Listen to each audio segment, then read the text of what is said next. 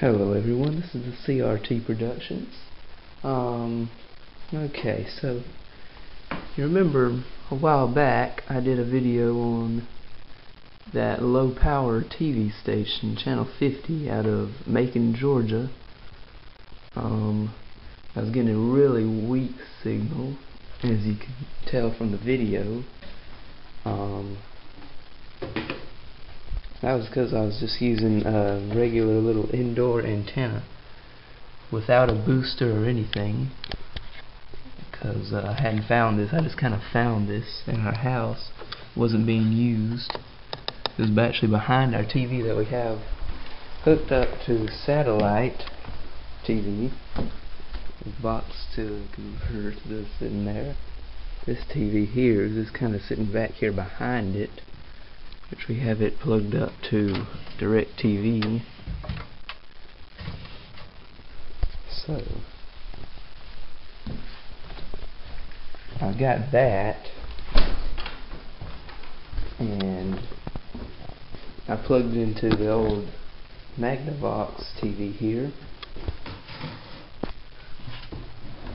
We have a cable running up through the floor.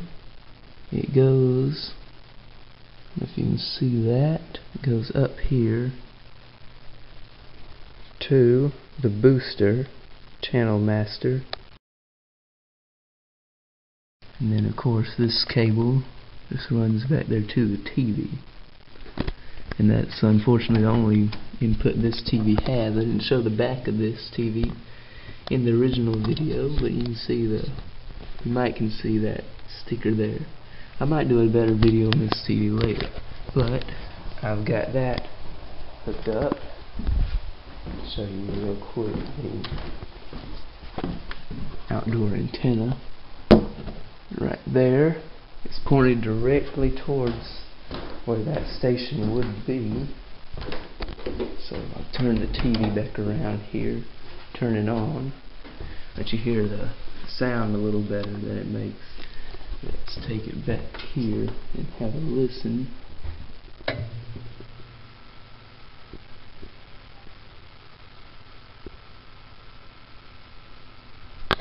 It has a nice degaussing sound, so I'll give it.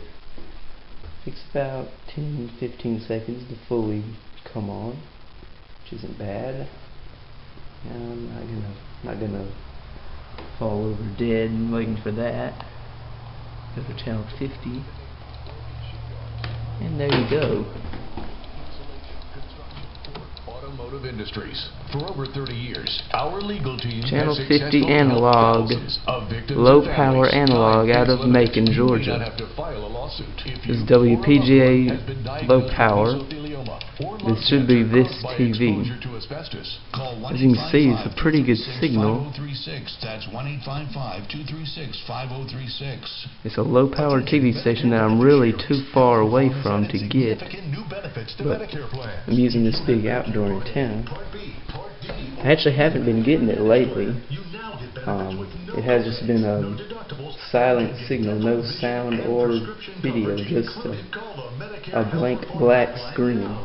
But just for another little bit of proof, this cable right here, this is from antenna.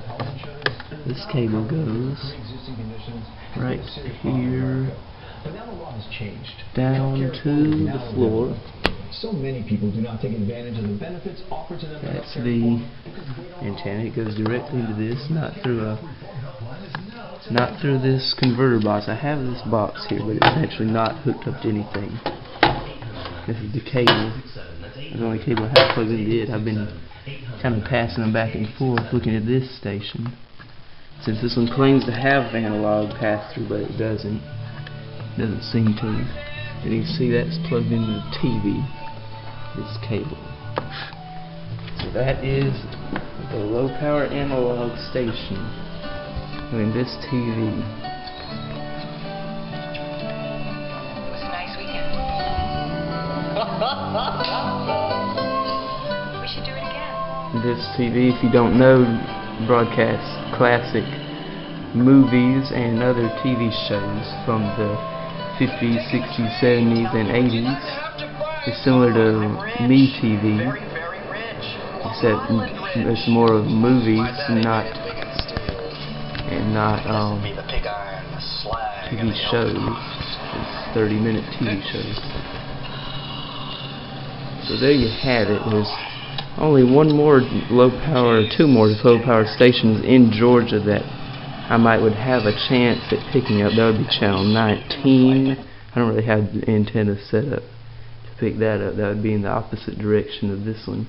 And there's one in Atlanta, channel 6, which we don't really get. So there you go. There's no way to just do a channel scan with this TV. You know, it has the on-screen display, but it doesn't really have that. A menu here, color. I guess while I have it on, just go back to channel 50, turn the volume down. And you can see the